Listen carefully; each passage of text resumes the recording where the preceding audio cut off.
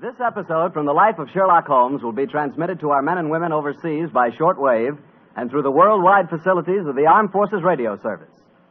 Petri Wine brings you Basil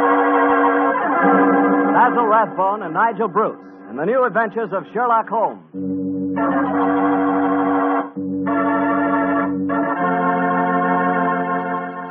The Petri family, the family that took time to bring you good wine, invite you to listen to Dr. Watson tell us another exciting adventure he shared with his old friend, that master detective, Sherlock Holmes. And I'd like to tell you about something Dr. Watson shared with me the other night, some Petri California sherry. Did you ever have a glass of Petri sherry before dinner? Well, that's a swell time for it, because that Petri sherry is the best beginning a good meal ever had. What a wine.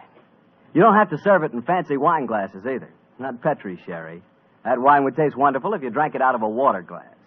You can just taste those sun-ripened grapes. And incidentally, if you like your sherry dry, not sweet, then just do what I do. Ask for Petri Pale Dry Sherry. It's a good idea to always have a bottle of Petri sherry in the house because it's just the thing to serve when company catches you unprepared. And believe me, you can serve that Petri sherry proudly because it's a fact that the name Petri is the proudest name in the history of American wines.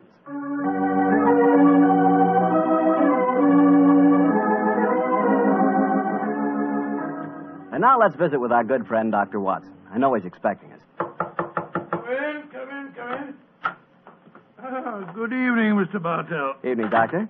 Oh, you have the old black tin dispatch box out again, I Yes, see. my boy. I've just been refreshing my memory on one or two points in connection with tonight's story. Draw up a chair. Thanks. That's it. The tobacco's in the jar beside you. Thanks, Doctor. I'm particularly excited about hearing your story tonight.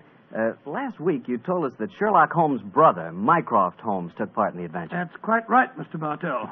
I didn't even know Mr. Holmes had a brother. I wish you'd tell me something about him. Well, Mycroft was 7 years older than Sherlock, but the difference between them was amazing.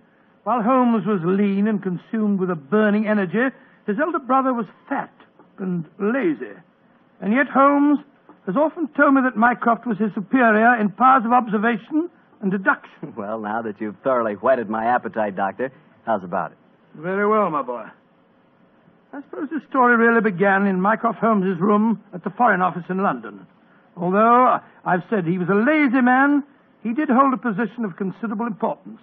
In fact, you may remember that on more than one occasion, Holmes has said, Mycroft is the British government. But to get back to my story.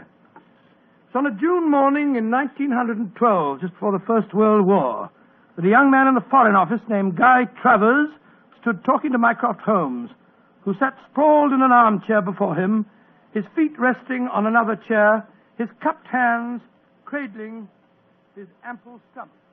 Mr. Holmes? I say, Mr. Holmes, you haven't gone to sleep, have you, sir? No, Travers, I'm not asleep. I'm just waiting for you to get to the point. Well, sir, the point is that I'm on the track of a most elusive female spy. Dear me, how exhausting. She's dangerous, sir, very dangerous. She's not only a collector of information, but a sort of central clearinghouse of military secrets as well.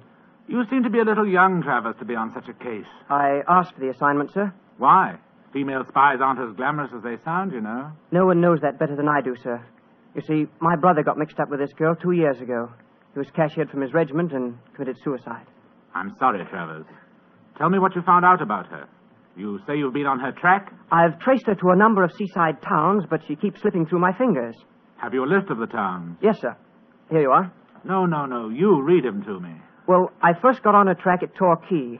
From there, I trailed her to Weymouth, Bournemouth, Portsmouth, Bognor, Worthing, Hove, Brighton, and... I trust you drew the obvious conclusion. I think I did, sir. Several of those towns are naval bases. No. The list you've just read me is a recognized theatrical circuit. Oh, I never thought of that. The simplest way to track down your spy is to find whether she was appearing in either a play or variety act in all of the towns on the dates covered by your inquiries. Yes, Mr. Holmes, I'll do that at once, and then I'll report back to you. Oh, very well, if you must. Close the door quietly, won't you? I'm confoundedly sleepy.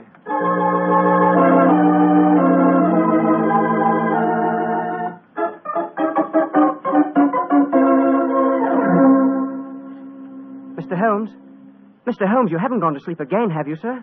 Oh, it's you, Travers. Well, what did you find out? A great deal, sir. The only theatrical show that was appearing at all of those towns was a magician's act called The Great Gandolpho. I trust you went and saw the performance. Yes, sir. Last night at Hastings. And? The magician's assistant was a girl who looked exactly like the one I saw my brother with 2 years ago. Did you go backstage and talk to her? Yes, sir. But it's a funny thing. For though she looked exactly like the other girl, I swear she isn't the same one. This girl seemed utterly charming and sincere when she told me she'd never heard of my brother. That's the danger of putting you young fellas on a case of this kind. A beautiful woman and a good actress can fool you 9 times out of 10. What's your next move, Travers? Well, sir, I was hoping perhaps you might come down with me and see the act. It's playing at Eastbourne tomorrow. It's not very far, sir. Stir my 20 stone. leave the comforts of my office and club to track a spy. No, my boy. However, your mention of Eastbourne gives me an idea. Yes, sir? My young brother Sherlock is living on a bee farm a few miles outside Eastbourne. He might help you. He's a great detective, isn't he, sir? I have never regarded him as one, though I will admit that for a man with such a shocking excess of physical energy, he possesses a relatively superior mind. Yes, go and ask Sherlock. Thank you, sir, I will. Tell him that if he can't solve the case, I'll do it for him, and without leaving London.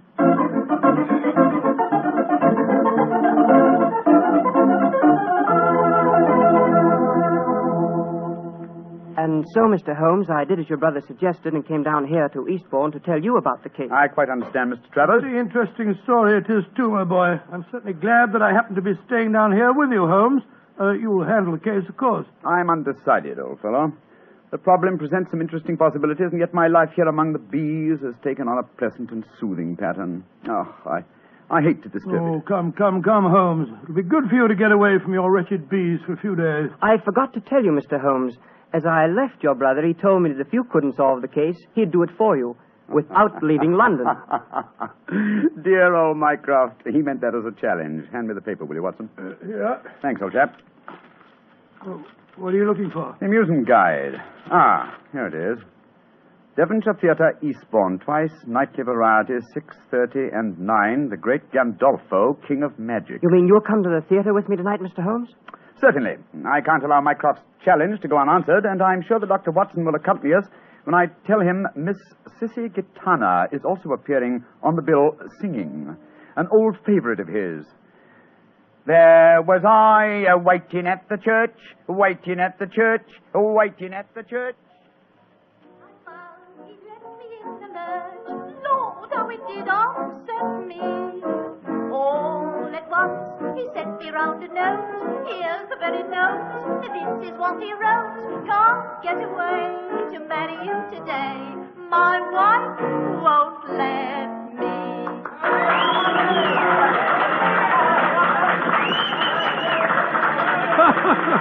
That's a most entertaining woman, Sissy Katana. And that's good looking, too. My wife won't let me. The Great Gandolpho's next, Mr. Holmes. Yes, I was just studying the program. He's not exactly modest in his claims, is he? The Great Gandolpho, the world's staggering illusionist. Presenting the Sealing Cabinet Mystery, assisted by Miss Florine Lasseur. Oh, dear me, how very florid. I must say I love this old music hall flavor. I remember going to the Palace Theatre a few years ago to see a perfectly charming girl who wore a white dress that made her look like a little white rabbit. That dress did look frightfully becoming, I must say. I sent my card round the stage door with some flowers, of course, but to my amazement... It's a fascinating story, old fellow, but I'm afraid you'll have to finish it later. The curtain's going up.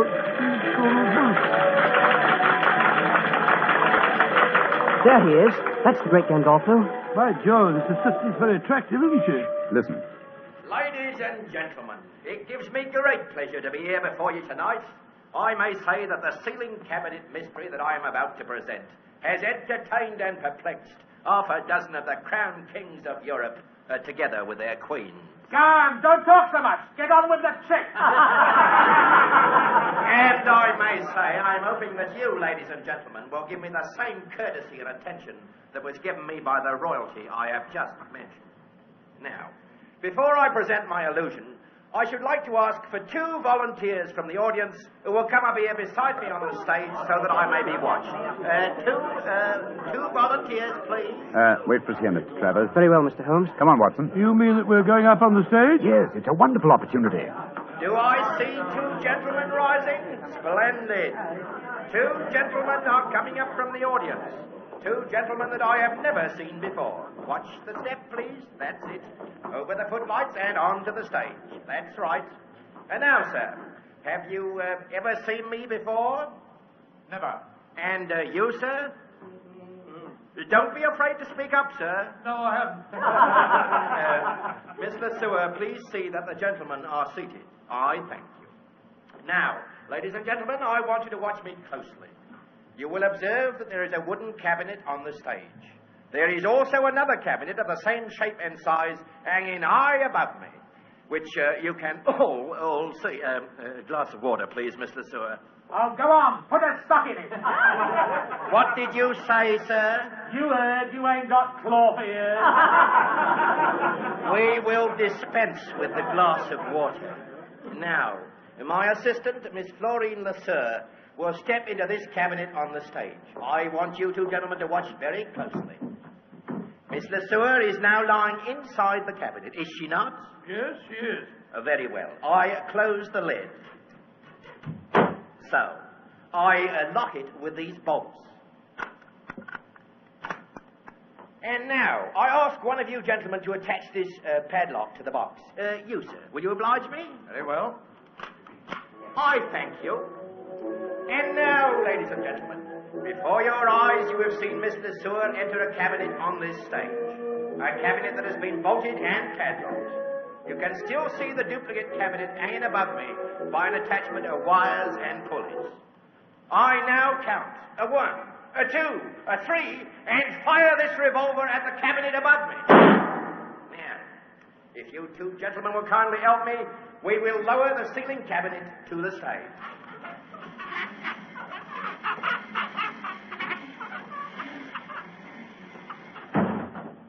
You will notice that this cabinet is also bolted and padlocked.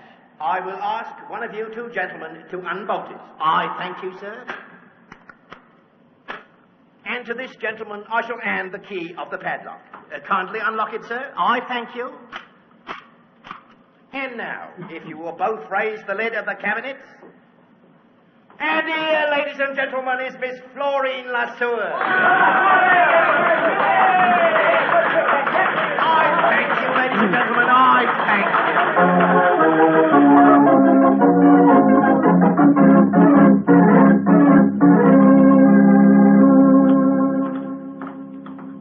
Why did we have to leave, Holmes? I was having a wonderful time. Sorry to beg you away, Watson, but there's work to be done. Mr. Holmes, if you want to go backstage, I'll introduce you to Miss LeSueur. Oh, that's a splendid idea. Before we do that, Mr. Travers, there's one important fact I want to know. What is it, sir? I presume you have a dossier of the available facts concerning this spy? Yes, sir. Everything that we've been able to find out.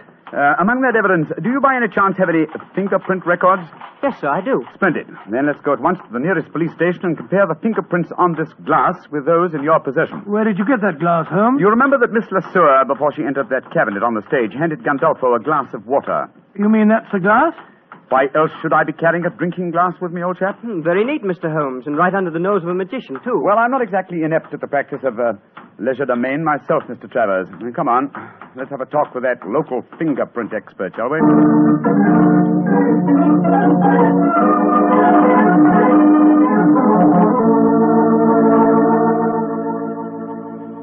Mr. Holmes, the fingerprints on this glass you brought me are not the same as the ones shown in this record. You're positive? Oh, absolutely, sir. Just as I thought. I'm much obliged to you. Always glad to help a gentleman like you, Mr. Holmes. Thank you and good night. Come on, Travers. Watson? I wish you'd explain what you're up to, Holmes. So do I, sir. I'm completely in the dark. Surely it's obvious. The only way Gandolfo's trick could be done is by using twin girls, dressed identically, of course. One in the cabinet on the stage and the other in the cabinet hanging from the ceiling. I don't know whether you noticed it, Watson, but there were some small holes drilled around the base of the box, undoubtedly to enable its occupant to breathe. By George, of course. That would explain why the girl I spoke to didn't seem to know me, or my brother when I spoke of him. Mm-hmm. Exactly. And in any case, how better could a spy hide herself from a role where her employer, a magician, must, by the very nature of his trick, deny her existence? The question is, which girl is the spy? This fingerprint test has given us the answer. You mean it isn't the girl on the stage, the one who assisted Gandolpho? It certainly is not, old fellow. Your spy will be in the cabinet, suspended high above the stage of the Devonshire Theatre at 9 o'clock this evening. But this time we will watch the performance from the audience.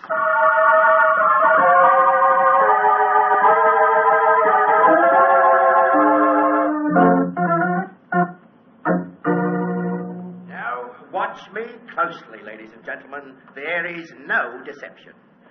1, 2, 3. And now, if you two gentlemen will kindly help me, we will untie the ropes and lower the ceiling cabinet to the stage. Holmes, we mustn't let her get away. Don't worry, old chap. But keep your eyes skinned. You may have a surprise for us. And I will now ask one of you two gentlemen to unbolt the cabinet. I thank you, sir. And now, if this gentleman will take the key and unlock the padlock, I thank you, sir. And now, if you will both raise the lid of the cabinet, I thank you. And here, ladies and gentlemen, is Miss Florine Lesueur. Miss Lesueur, step out, please. Miss Lesueur, bring down the curtain. It's been an accident. Come on, Watson. Let's get up on the stage. Right, you are, Holmes.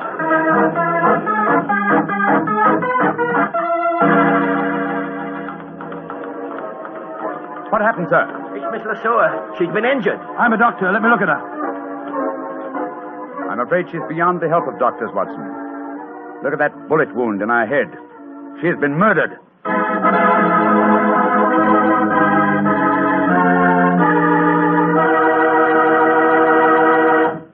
We'll hear the rest of Dr. Watson's story in just a few seconds, so I'm just going to make a very quick suggestion. If you like good food, who doesn't, you'll find that good food always tastes better when accompanied by a good glass of Petri wine. And Petri makes wonderful mealtime wines. If you like a red wine, you know, to go with any meat or meat dish, you really like Petri California Burgundy.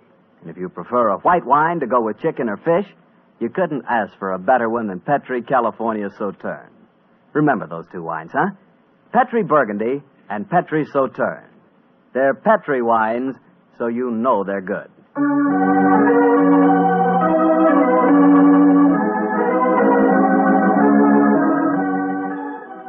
And now back to Dr. Watson and tonight's new Sherlock Holmes adventure, The Great Gandolpho. What happened next, Doctor? You just got to the part where you and Sherlock Holmes, on the stage of a vaudeville theater, were examining the dead body of one of the great Gandolpho's assistants. That's right, my boy. As you can imagine, the excitement was intense. The local police were soon at the theater, and the officer in charge, a certain Sergeant Buff, seemed to take a very great personal dislike to Sherlock Holmes. The great Sherlock Holmes comes out of retirement to teach our police force how to handle a case, does he? Sergeant Buff, you're being ridiculous. I'm not trying to teach the police anything. You follow your own line of investigation, and I'll follow mine. And supposing I say I don't want private detectives poking their nose into a police investigation? Then, my good man, I shall report your conduct to the local chief of police and obtain the necessary permission. No need to get uppity about it, Mr. Holmes, but too many cooks spoil the broth, you know. Oh, an extremely profound remark, Sergeant. And now, if you'll excuse me, I've work to do. And so have I. And we'll see who gets to the bottom of this first. I'm going to Gandolpho's dressing room. Holmes, I'm worried about the dead girl's twin sister. I've been looking for her everywhere, and no one seems to have seen her since the tragedy occurred. Naturally, my dear chap. You would hardly expect her to reveal the secret of the cabinet trick by exposing the fact that the dead girl had a twin. But I never thought of that. But we saw her there on the stage when the trick started. Seems to me that she's in great danger. She is in very great danger. Now, don't worry. I've taken the precaution of having her guarded. Oh? How, Holmes? I'll explain that to you later. In the meantime, we have to work fast. It appears that Sergeant Buff is out to try and show me up by solving the case first. That makes the second challenge I've received today.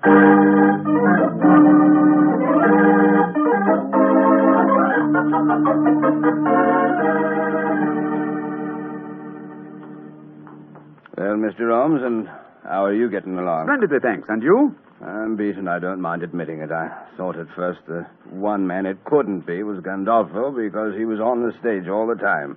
But then it seemed to me that he might have fired a live bullet when he shot at the box on the ceiling. The angle from the stage wouldn't coincide with the bullet hole in the bottom of the box, Sergeant. That shot must have been fired from the audience below. Mr. Holmes, you know who did it, don't you? Yes, Sergeant, I do. I wish you'd tell me, Mr. Holmes. It should be obvious, Sergeant. Watson, you examined the corpse. Please tell the sergeant your findings. The girl was lying on her back in the box. There was a small hole in her forehead and a large one in the nape of her neck. Exactly. And since the point of entrance of a bullet is smaller than the point of exit, it proves that she must have been shot lying in the box from above. Once the box was in position over the audience, She could have been shot only from below. Therefore, the girl had already been killed when the box was hoisted to the ceiling. By Jove, yes. And only one person could have done that. Only two. Oh, how do you figure that out, Mr. Holmes? The dead girl's sister had the same opportunity as the great Gandolfo himself. Of course she had. Now I see why you were having her watched, Mr. Holmes. If you'll excuse me saying so, sir, I begin to think it's a good thing you're on this case after all. Oh, that's very generous of you, Sergeant. And now, perhaps, if you'll do me the favor of keeping an eye on Mr. Gandolfo yourself. Of course I will, sir. Where are we going, Holmes? To the Jolly Fisherman Hotel to call on Miss Lasseur. How do you know she's there? I just received a message from young Travers. He followed her on my instructions as she left the theater. Come on, old chap. There's no time to be lost.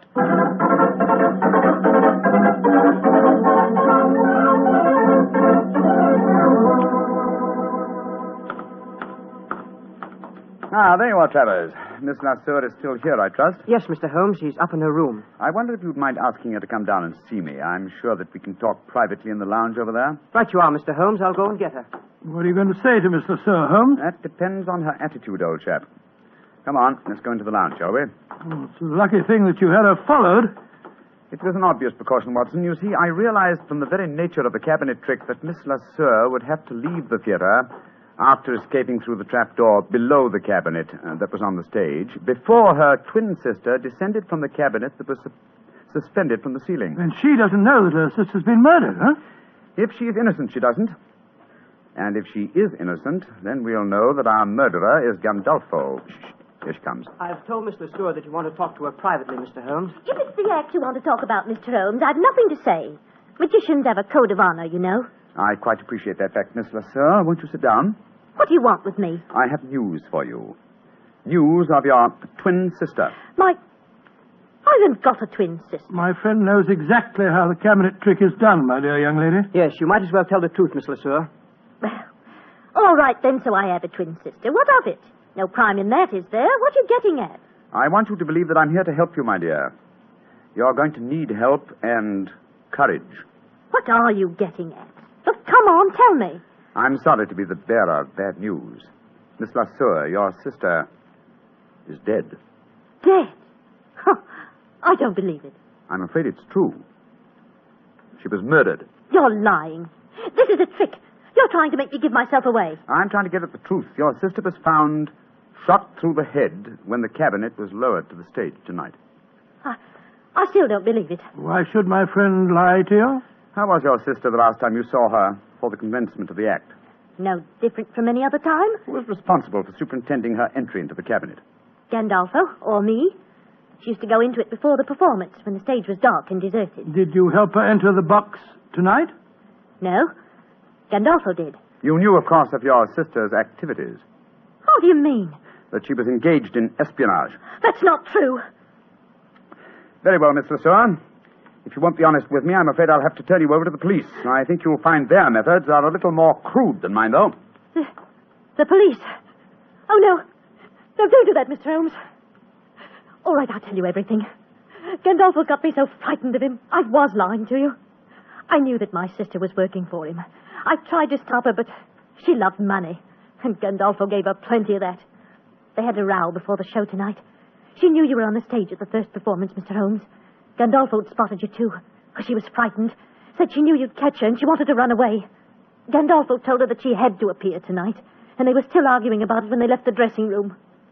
The dirty swine killed her because he was afraid she'd give him away. And now he'll kill me, too. Don't worry, my dear. The great Gandolfo will be beyond the help of magic before this night is out. Yes, he'll be behind bars where he belongs. Travers. Yes, sir. Now stay here with Miss Lasseur, will you? We'll be back later. At the moment, there is unfinished business awaiting us at the Devonshire Theatre.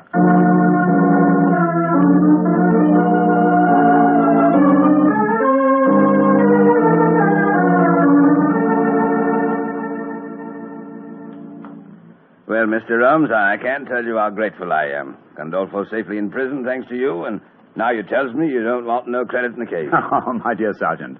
I'm really a bee farmer, you know. In any case, I want to restore your faith in private detectives. The next time you meet one, I'm sure you won't be so unfriendly, shall I say? I'm humble, sir. I'm very humble, and I thank you very kindly for all you've done.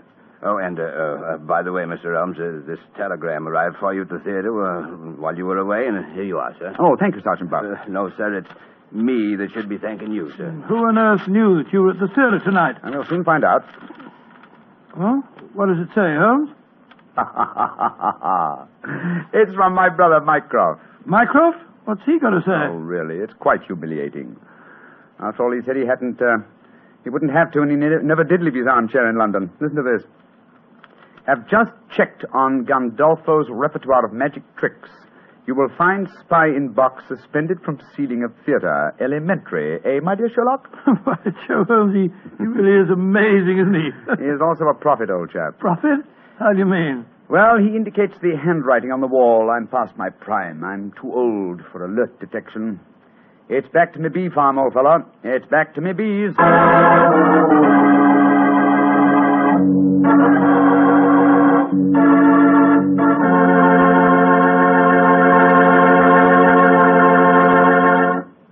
Well, Doctor, that was a swell story. I bet it was an interesting case to work on. Yes, it certainly was. I've always had a fancy for the theater, you know. What you really mean, Doctor, is you always had an eye for a pretty girl. Mr. Bartell, you're a very blunt fellow. Why not? I must admit, I like to look at a pretty girl myself. You, Mr. Bartell? Why shouldn't I like to look at a pretty girl? Oh, go right ahead and look, my dear fellow. Go right ahead. You just sort of surprised me a bit, that's all. I never thought you gave a moment's consideration to anything but Petri wine. Now you're really pulling my leg. I must admit, I do talk a lot about Petri wine, but after all, Doctor, it's worth talking about. What other wine has such tradition, such a story behind it? Petri wine is made by a family, the Petri family. They've owned and run their own business ever since its inception, back in the 1800s. The Petri family's been making good wine for generations, and they've been handing on down in the family from father to son, the fine art of turning luscious, sun-ripened grapes into fragrant, delicious wine. And that sure adds up to a lot of experience. You can just bet your last dollar that no matter what kind of wine you want, when you ask for a Petri wine, you're asking for good wine. Because Petri took time to bring you good wine. Well, Doctor, how's about giving us a clue to next week's Sherlock Holmes adventure? Well, now, next week, Mr. Bartell, I'm going to tell you a most unusual story that took place aboard a small steamship as it plowed through the stormy seas of the Indian Ocean. I call the adventure Murder by Moonlight. Oh, before I say good night, ladies and gentlemen, remember that on Saturday, October the 27th, the nation will observe Navy Day. This is your opportunity to thank your fleet for its magnificent contribution towards victory. Don't forget, will you?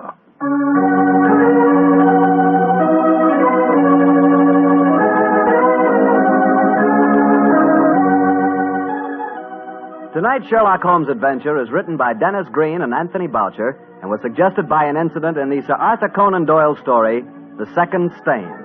Mr. Rathbone appears through the courtesy of Metro-Goldwyn-Mayer and Mr. Bruce through the courtesy of Universal Pictures, where they are now starring in the Sherlock Holmes series.